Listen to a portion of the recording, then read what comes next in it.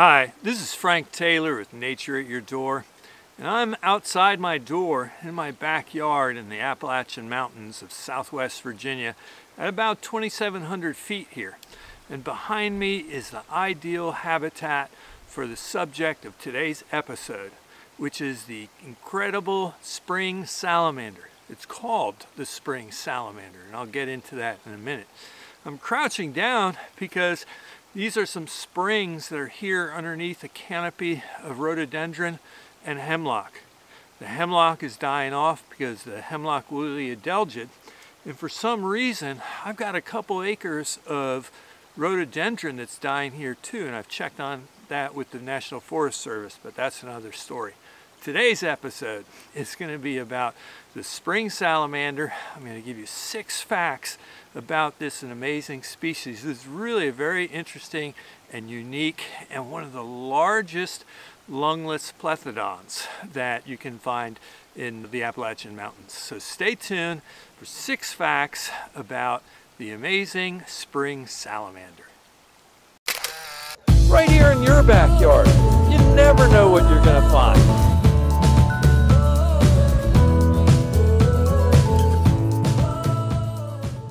So I'm going to begin this episode with fact number 1 and break down the scientific name. The scientific name of this organism is Gyrinophyllus porphyricticus.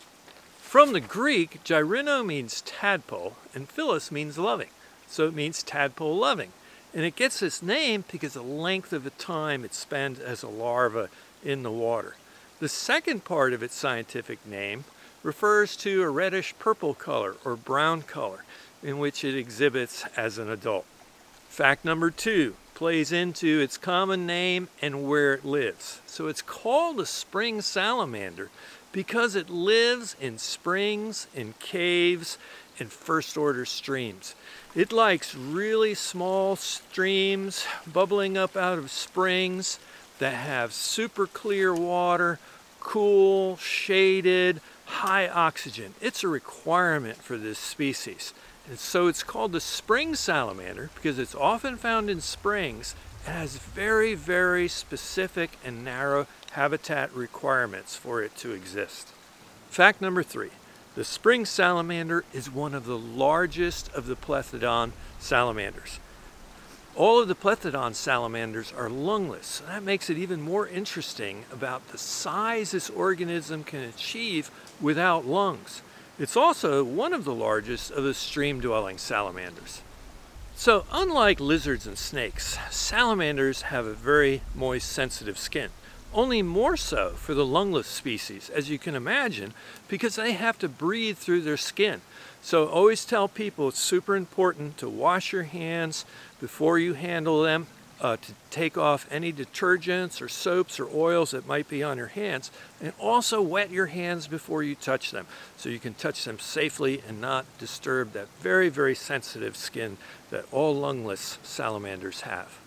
Fact number 4.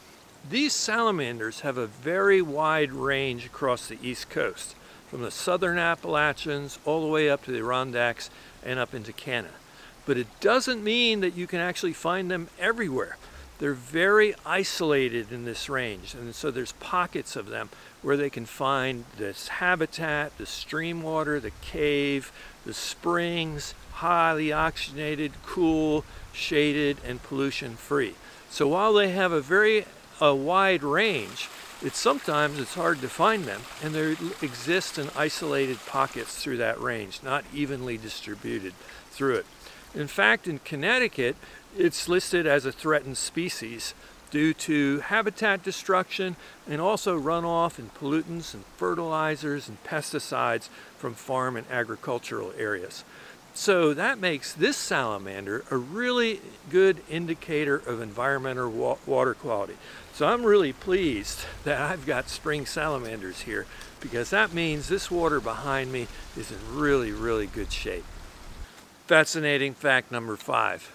These salamanders are actually cannibals. They will eat members of their own species that are smaller than themselves, as well as other salamanders. They do eat a wide range of aquatic invertebrates, crayfish, insects, mayflies, stoneflies, leeches, slugs, and any small invertebrates they can find. But they'll also eat salamanders, even of their own kind, that are smaller than themselves. In some places, biologists have observed that the spring salamanders feed primarily on other salamanders. So I thought that was pretty interesting. Fascinating fact number 6. These salamanders have one of the longest larval stages of any of the salamanders here on the East Coast. They may live in the stream as a larval stage for between 3 and 6 years, depending on temperature regimes and the amount of food. The average is somewhere around 4 to 5, but they may stay in that larval stage up to 6 years before they metamorphosize into a reproductive adult. So again, this ties into habitat quality. Without consistent, from year to year, good quality water, this species can't survive.